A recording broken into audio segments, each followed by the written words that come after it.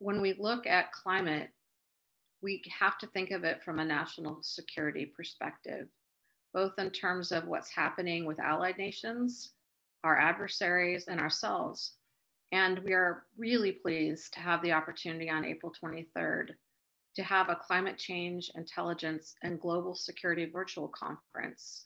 We are very honored to have Secretary John Kerry, the Presidential Special Envoy for Climate, joining us to provide a keynote on this discussion. He'll have just come off President Biden's April 22nd and 23rd Earth Day Leaders Climate Summit, having discussed this with world leaders worldwide.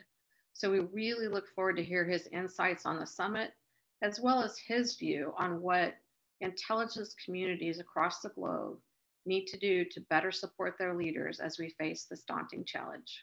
We very much hope you'll join us.